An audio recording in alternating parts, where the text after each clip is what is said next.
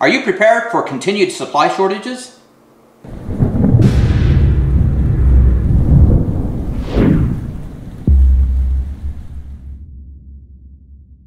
Hey Profit and Preppers, I'm Kylene. And I'm Jonathan, and if you're looking at what we're looking at, the supply shortages aren't going to resolve themselves anytime soon. What we're seeing is that maybe things are actually getting a little bit worse right now, and we don't know for sure when they're going to get better.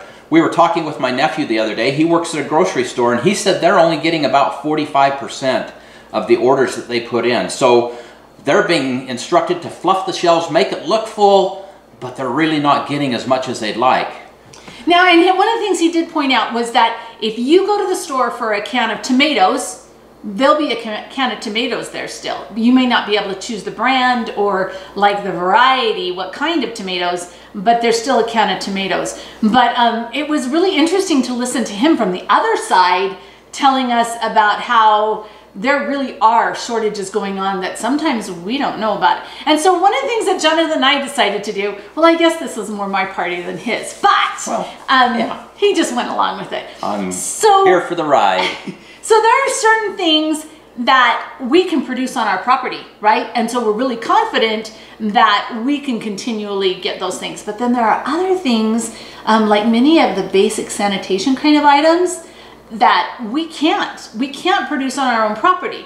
And so we decided, we've got 5 people living at home right now, and we decided that we would do a Walmart pickup order and see if we could get sanitation or the basic supplies. Some of them aren't sanitation, but the basic supplies that we think we need from doing a Walmart pickup. And this was really kind of interesting. So it was for 6 months. That's what our plan was. And so in this video, and this is the supply, and there are definitely things that they were out of, and we'll talk about that.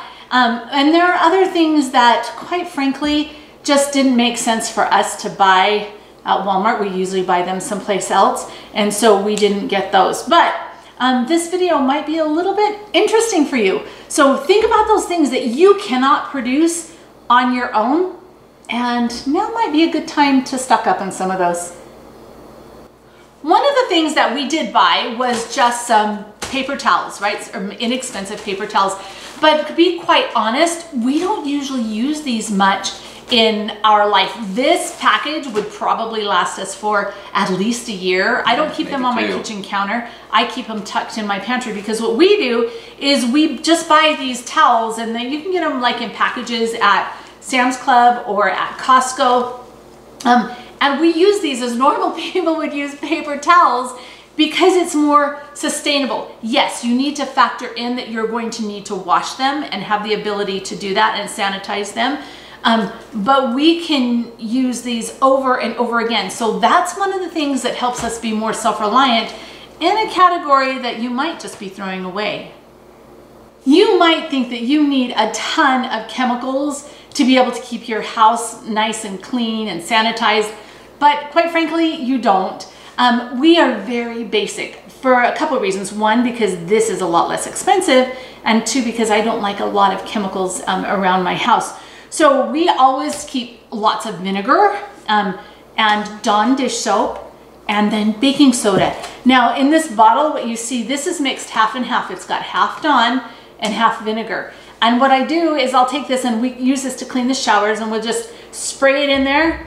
And then this is nothing more than baking soda.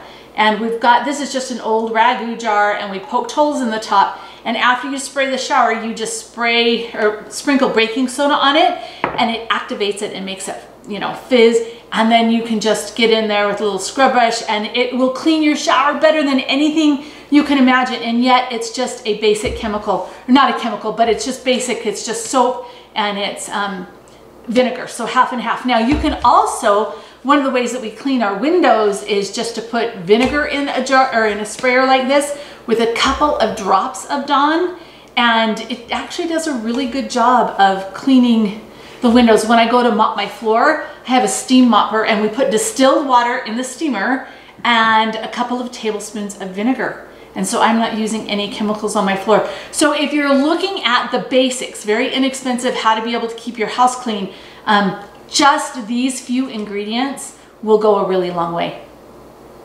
Now let's talk a little bit about disinfection. Disinfection is something that's very important, and you may remember when the pandemic started, trying to find anything to disinfect became very difficult. So having some of these on hand is important. Things like these wipes, maybe not absolutely critical. Okay, they're not critical, right? But they're so sure nice and handy. Like, it's more expensive. Yeah. But I like them, so he lets me.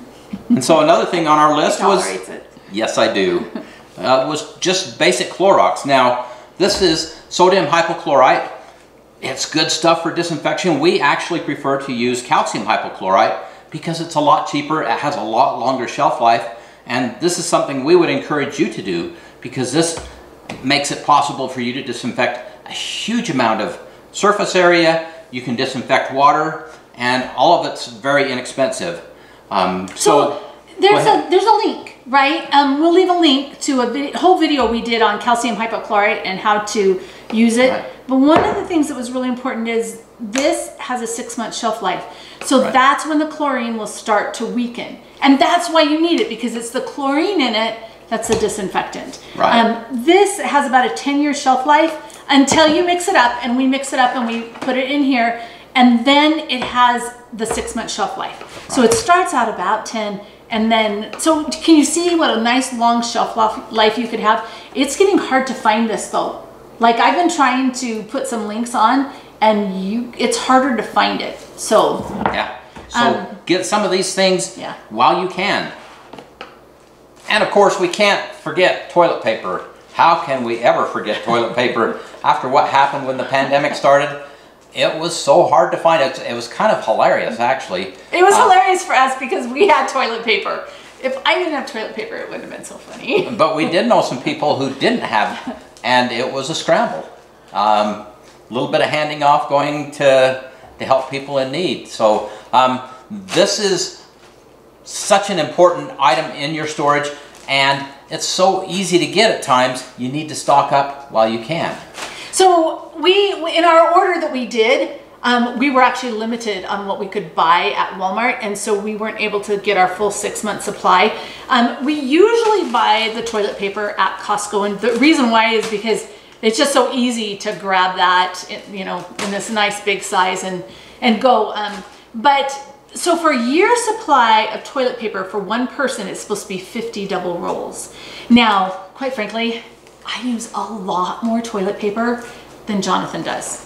Yeah. So you've got to figure out personally what your usage is and go from there, because that's one of those things. And really the size of the rolls is all over the place. It used to be somewhat standard, and now it's double rolls and triple rolls and big rolls and big rolls rolls and all kinds of things. So yeah. It's too hard to keep up with that game. Yeah, so really you're going to need to measure that. But one of the other things, we talked a little bit with the paper towels about being sustainable, right?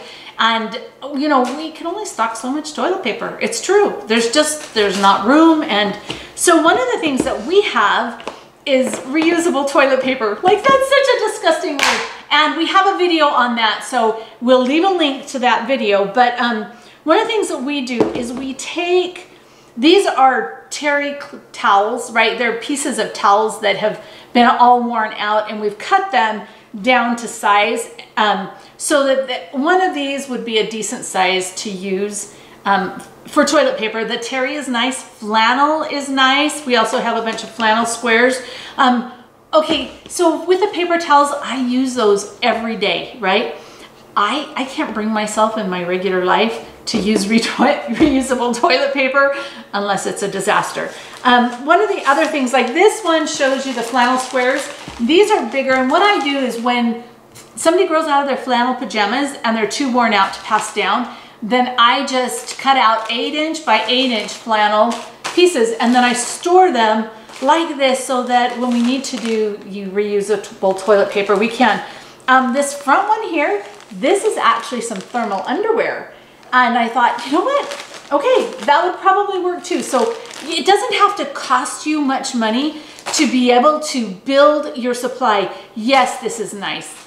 This takes more work, and you have to know that you're going to have to be able to clean these too, right?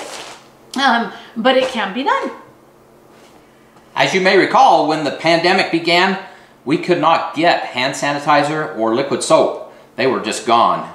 Yeah, it was kind of crazy. So I would really recommend that we are stocking up on some of this. Now, this is just a refill, but if you watch, it's crazy. I have a friend who was out shopping, and she found these clearance. These are little hand sanitizer bottles that we were paying $2.50 to $4 a piece for a quarter a piece. And so she asked us if she wanted us to, or if she could pick some up for us, and we're like, of course. So now we spent $6 and we have enough hand sanitizer to last us pretty much forever. But one of the things about it, I'm not a big fan of hand sanitizer. I'm a huge fan of washing your hands, right? I think washing your hands is really important. And given the choice, if you're washing your hands, I think it's better to do it with liquid hand soap, because as you're rubbing your hands on the bar soap, you're leaving some contaminants on there, and that's not a good thing. So there is a place for both. We use these all the time in the shower, right? And bar soap, one of the really cool things about it is like it will pretty much store forever.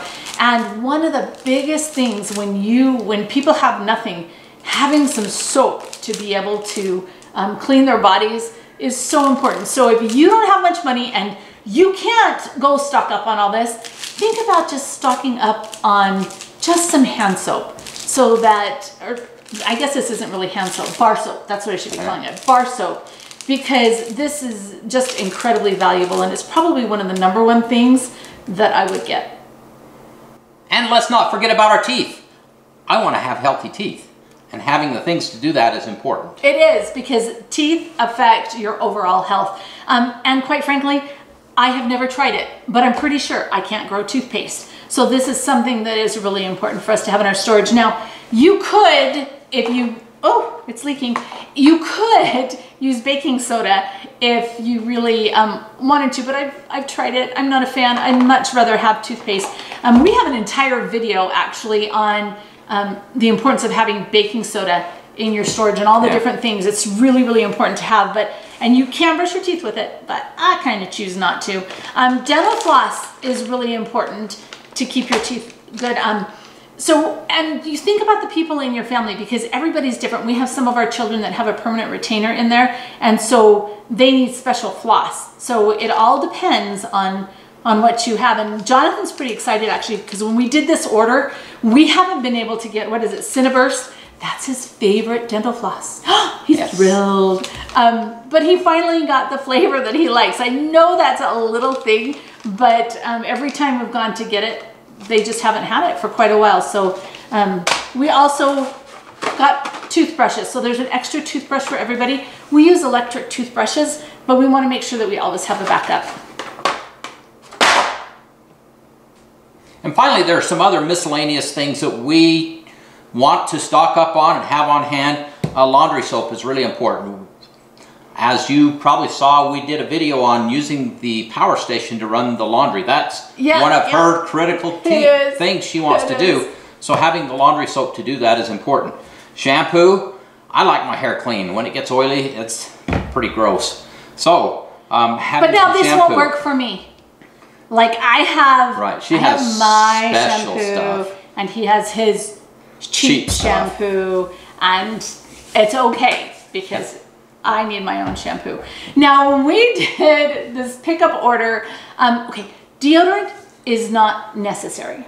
However, it makes us like to be around each other a whole lot more. And so when I did this pickup order, I actually ordered 6 sticks of deodorant. Now, it's funny because when you talk about how long a stick of deodorant should last, how long does yours last, John? Mine's right now at 1.5 years and still going strong. My kids, on the other hand, theirs lasts about a month.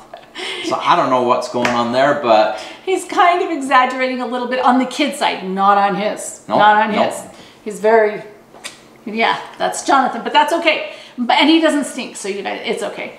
But like our girls, they go through at least one of these within 3 months. So they need to have 2 in a 3-month period. But so Walmart still had deodorant available, but not the kinds that we normally would buy. And so that's another really good reason, kind of like the dental floss thing. It's a good reason to stock up well, you can have your preferences. You're not going to die without deodorant. Your family might, but you'll probably be okay. And then there's things like chapstick and lotion that really make life a whole lot nicer, and those are real personal preference items.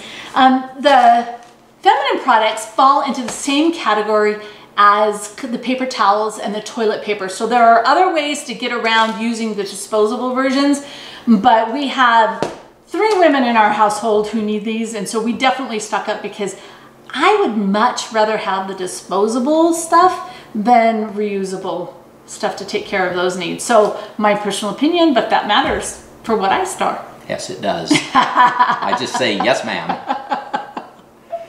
One of the things that I forgot to mention about the laundry soap is that we didn't buy any laundry soap on our Walmart run because we normally purchase this at Costco. We wait until it's the, I don't know, $3 or $4 off, and then we get the store brand just because we're cheap, right? But it does a great job. It does. It gets the clothes clean. But for us, that's the way that we buy this. So we didn't buy any of this at Walmart. Full disclosure. So let's wrap this up. We hope this has been somewhat motivational. There are supply shortages and they're maybe going to get worse. So just a little bit of advanced planning can make a huge difference. Yeah, so that it doesn't impact your family as much, right? And I think that's what we want, you know, so that we can have the things that we need, like this cinnamon dental floss to take care of our needs. Now, it takes room to store this stuff, right? And we have a fairly small house with a lot of people. And so one of the things that Jonathan did in our master bathroom, we have a little toilet closet area. And right above the door, he put a 1x12 shelf. And that's where we keep toilet paper and feminine products because it's lightweight. So if it falls down in an earthquake, it's not going to really hurt anybody. And it is conveniently located. But just on that shelf, I want to say it's a year's supply for 4 people plus the feminine products. So that's a really cool way to, just for the cost of a piece of wood, being able to extend your storage space and find a place to store this stuff. Exactly right. Just takes a little bit of creativity, and we have a video that talks about some of these creative ideas, but use your own creativity and create space, and let's get this done. And now for the question of the day. What supply shortages are you seeing? Comment below. And thanks for being part of the solution.